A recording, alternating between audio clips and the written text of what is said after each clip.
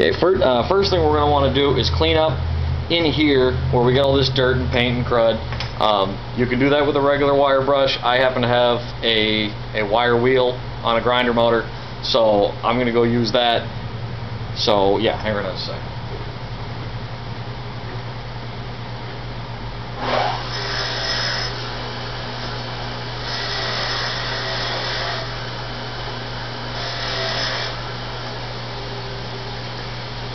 And wasn't that quick and easy. Now, not only do you have burrs on the inside, obviously you're going to have burrs out here as well. Okay, and we got a real good digger right there and another one there. Now, the snap ring has to sit flat on this surface. Okay, now if it's burred up, just like we talked about having the burr on the edge of the flange, right, so it won't sit flat on your mating flange.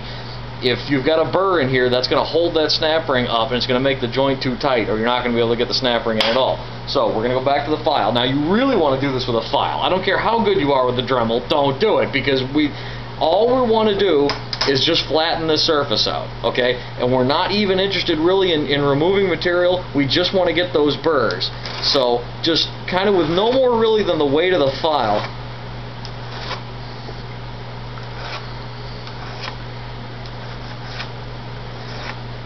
we're going to file that across until the whole surface is uniform and flat. Okay, and we're actually going to put the snap ring on this way, but then we're going to swing it around. We're going to actually push it around the cap. So we've got all this bearing surface here for a snap ring. It doesn't make any sense to put it in this way and only have it being held by a couple of centimeters on each side. So we're going to clean this up so that can sit in there nice and flat. And we're going to do the same thing to the other side.